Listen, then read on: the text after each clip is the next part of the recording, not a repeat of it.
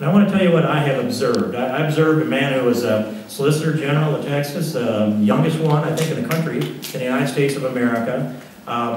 Went off to study at Princeton, and happened to be friends with Robbie George when he studied under, and that's a very strong endorsement when I have that private conversation with Professor Robbie George. But his law degree from Harvard University, I sometimes find myself in a room all of lawyers, and occasionally in a room that's all Harvard lawyers. I only have to argue one side of the issue, but they have to understand both sides.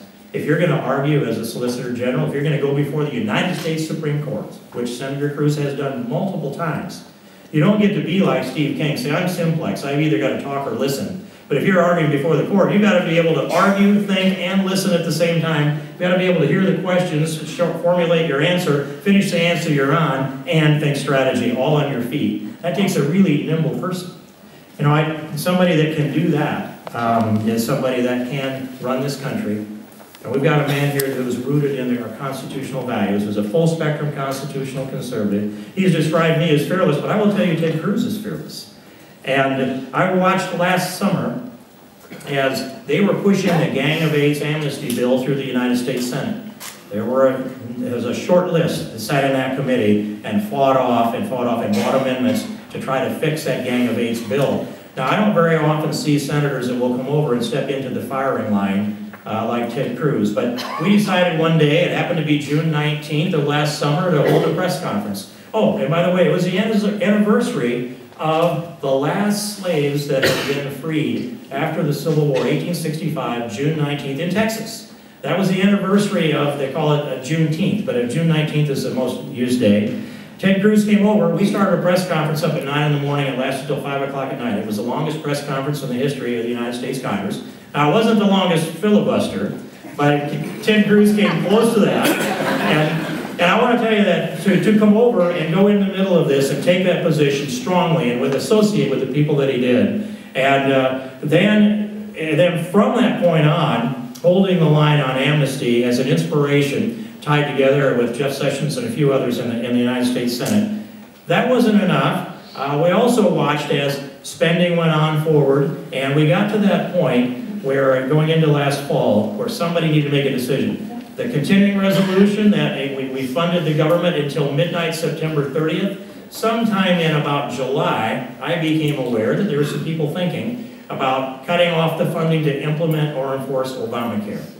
Now, that strategy that was put together took a massive effort to do so. It took a coordinated effort. It took a media message. It took outside groups working together. It took people that the rest had confidence in, that they would stand strong and not waver, and that the heat was going to come from colleagues, from establishment elements that are there, from all Democrats. Remember, they said it's a law of the land. Obamacare's a law of the land. You've got to fund it because it's a law of the land. They don't say that anymore, do they? Nobody knows what the law is today because our president has so violated the Constitution and amended Obamacare. But Ted Cruz led on this. And I remember when the House got to this position where we were ready to say, we're going to hold the line also on this spending and face a government shutdown to make this point and this principle that Obamacare needed to end. And somebody said, as a criticism of Ted Cruz, well, now it's our job because you ginned this thing up and now here you're calling upon us.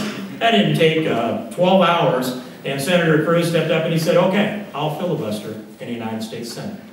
And that's what he did. He stood there hour after hour throughout the night and made the case and inspired a nation. And the case of one individual stepping up and taking that kind of leadership and taking those lumps has, to this day, inspires us, and it gives me confidence that we will see this day that Obamacare is repealed. And so,